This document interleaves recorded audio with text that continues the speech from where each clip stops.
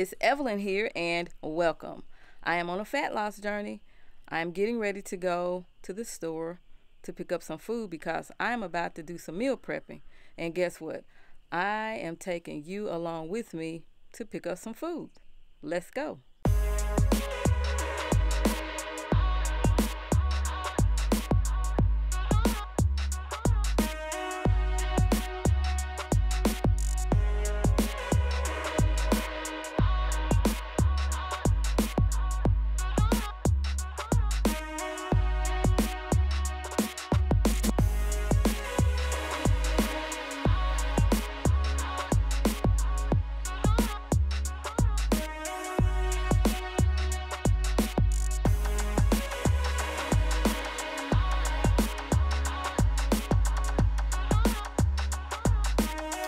Well, got all my food. I like going to Walmart because it's much cheaper.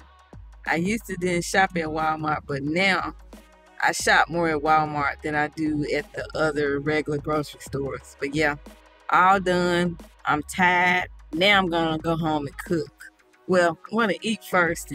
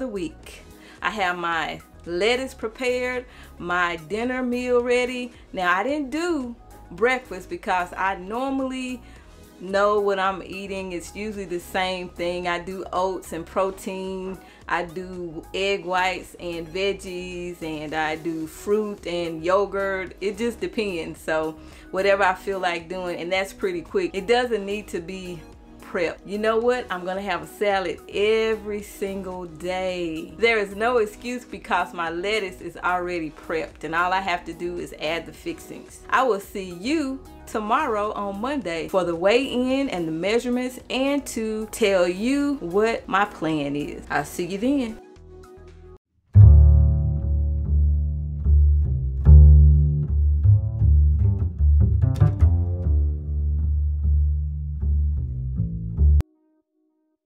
How do I plan to attack this fat? I plan to attack the fat by being active. All right? I can't burn any fat if I'm sitting down and not doing anything. I do 3 strength training exercises a week. I do 2 cardio sessions a week. On my rest days, which I don't really consider them rest days, but they are active rest days, I take it easy on those days, but I also walk. I walk every day. That's my plan, to walk every day, at least 1 to 2 times a day, 30-minute walks, if I can fit it in. But if I can't get 2 walks in, I'm certain to get 1 walk in. Now, as far as my diet is concerned, I track my calories using an app called Cronometer, right here in the middle. Cronometer.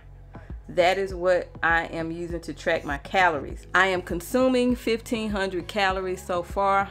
Today is Monday, March the 4th, and I have just started this. Now, I started out in February. I wasn't even on the wagon 2 days before I fell off. And the reason for that is because my husband, and yes, I'm blaming you if you see this video, he bought me some candy for Valentine's Day.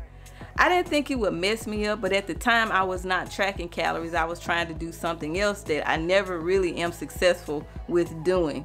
So maybe, you know, it worked out pretty good because I decided not to follow that way of eating anyway.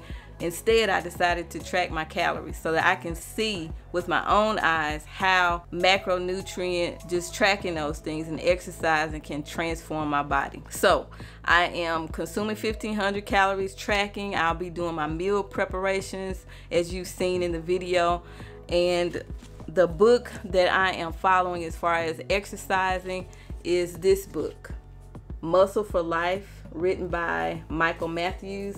He has a 12-week program, and this is a book that is really for 45-year-olds and older, but anybody can get fit at any age, and he tells you exactly how to do it in here.